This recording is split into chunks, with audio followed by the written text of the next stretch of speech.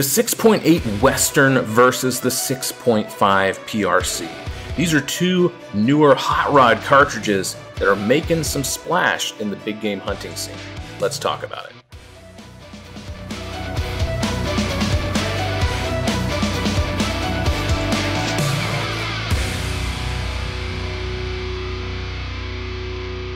Hello, friends and lovers. This is Dave Trillo, and you're listening to the Ammunition Guide podcast brought to you by none other than ammo.com.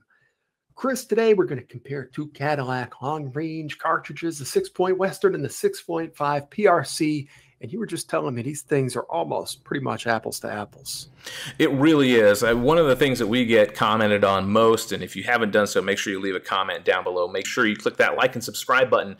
But a lot of people are saying like, oh, Chris, Dave, this is apples to oranges. These cartridges are two completely different. Well, today I can promise you these are about as close to apples as we can get on the podcast. So you are in for a treat. And if you need any apples or ammunition, make sure you click that link down in the description and the pinned comment. Get your free $20 off coupon from here at ammo.com. And make sure you get loaded up on either of these before you go out and hit the woods. Like you said, Dave, these two cartridges are very similar. Overall length almost exactly the same at 2.02 versus 2.03 inches. But based on their cartridge design, the 6.8 Western has a little bit more case capacity at 74 grains versus 62 for the 6.5 PRC, which makes a little bit of difference if you're looking at big game hunting.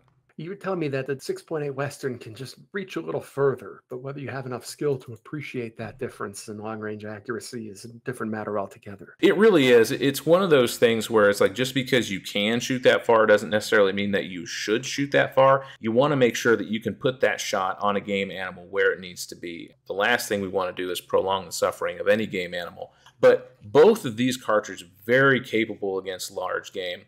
I know the 6.5 PRC gets a lot of bad rap for larger game animals, but I think some of that stems from the 6.5 Creedmoor, where a lot of people are trying to push that Creedmoor into bigger and bigger animals because everybody thinks the Creedmoor is just the greatest round ever made, whereas the 6.5 PRC has quite a bit more performance compared to its little brother, the Creedmoor. Yeah, it was based on the 300 Ruger Compact Magnum, which is a round you're never going to see. No. And its bullet, as its name suggests, is 0.264 inches in diameter, which is certainly burly enough to get, the job done on anything that goes by four legs in America. Yeah, and if you look at the bullet diameters for these two, I mean, 6.5 millimeters, 6.8, not that much difference. Now, you could say, well, the 6.8 is bigger, it'll leave a bigger hole, and you are not incorrect. But most hunters are not going to be able to see the difference between these two. It's not going to make a huge difference in terminal ballistics. But in trajectory, it does make a little bit because that 6.5 millimeter bullet, a little bit longer, sleeker design, has a little bit higher ballistic coefficient, not by much. But trajectory-wise, again, it's going to be a little bit better. The 6.5 PRC is going to have that flatter trajectory and be just that little bit more resistant to wind drift. Is the 6.5 PRC's bullet significantly lighter than the 6.8 Westerns? So your typical 6.5 PRC bullets running around about 143 or so, maybe 150 in that grain range, whereas your 6.8 Western will be just a tad higher, around 165 or 170 or 175. So we're talking maybe 20 grains difference between these two at the, the shorter end, maybe about 40 grains difference at the higher end. And that will make a difference, especially in kinetic energy. The 6.8 Western is going to have more kinetic energy delivered onto the target. But again, not a huge amount of difference between the two, to be honest with you, as far as terminal performance is concerned. Very, very remarkably the same length.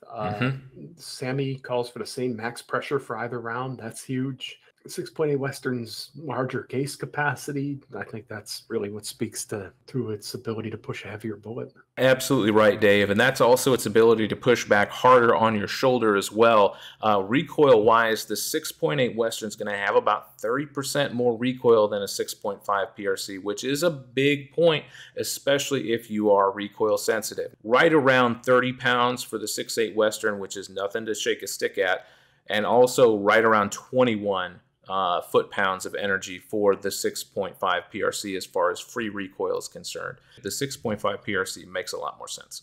Yeah. Well, if you're recoil sensitive, neither one of these rifles is really going to make you too grinning ear to ear. But for the Definitely kind of not. shooting you're doing with them, I mean, this isn't a blap, blap, blap kind of cartridge, either one. This is bench rest, take your time, line up your shot. You should only be firing one of them during your hunt. Follow-up shots at this point really should not be needing to be taken. Now, of course, anything can happen on a hunt. A gust of wind can blow your shot off, and maybe you need to take that second shot. But as both of these are going to be coming out of a bolt-action rifle, I'm not seeing a whole lot of difference as far as being able to get back on target. Still, that 6.5 PRC is going to give you a little bit less, maybe trigger jerk, maybe a little less flinching. These two are very manageable as far as recoil is concerned with enough training at the range.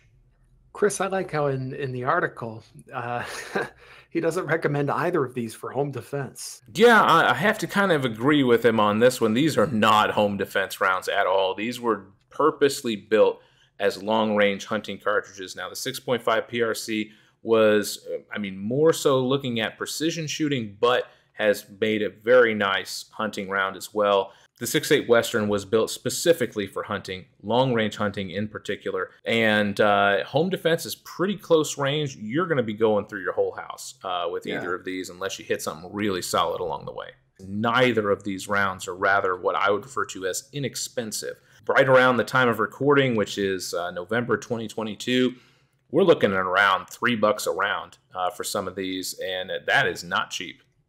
No, not at all.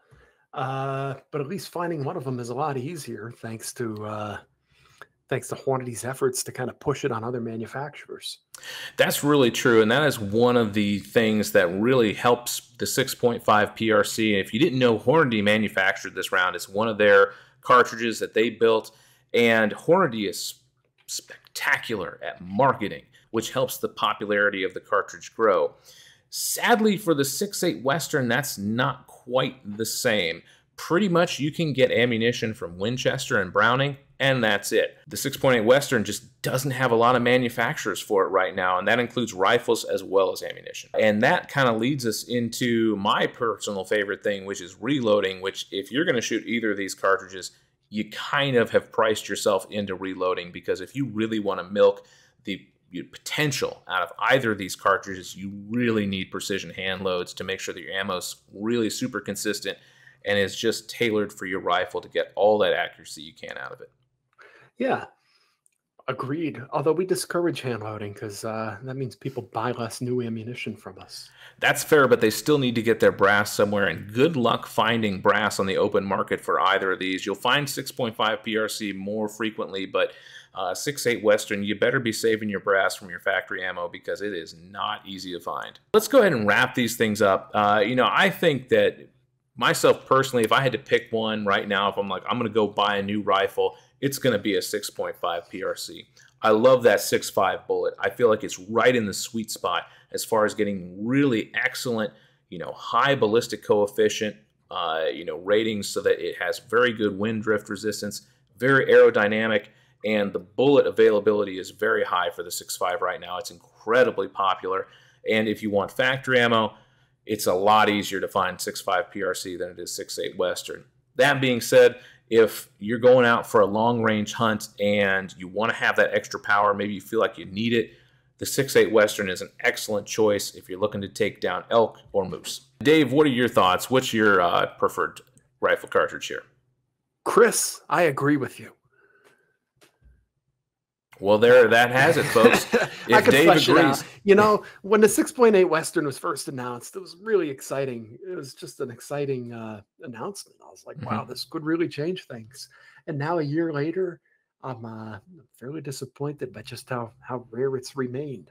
So for all of its relative advantages, however slight they must be, the simple fact that you're probably not going to be able to find it, it's kind of the death knell for any cartridge. It'll be interesting to see which one of these is around in 20 years, but I have a strong feeling it's going to be the PRC.